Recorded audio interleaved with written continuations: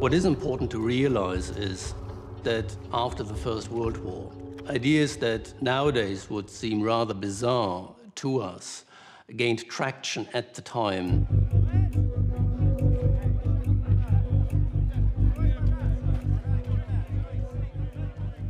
Defeat in World War I leaves Germany humiliated. Compounding their chaos, the German people face a ruined economy, rising global competition, and for many, the weakening of their Christian faith. People then were searching, longing for new ideas, new myths, new concepts of transcendence, and there was a certain willingness to believe the unbelievable. This potent atmosphere gives rise to the neo-cultural Volkisch, or folk tradition movement.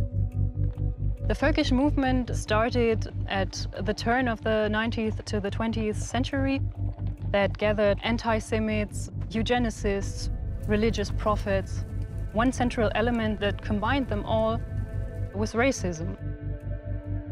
The notion that the Germanics were the great coming representatives of the Aryan race became very central to the belief systems of the Nazis. One radical belief embraced by many Nazis is known as the cosmic ice theory.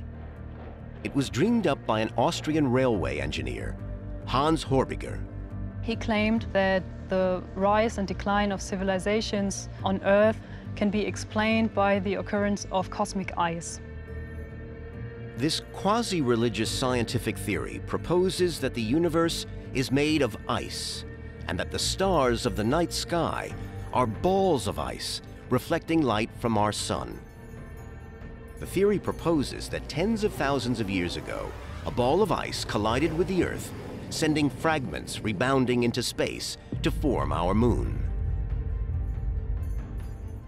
This celestial collision is supposed to have sunk the mythical island of Atlantis, forcing the Aryan people who live there to flee and spread out across the planet.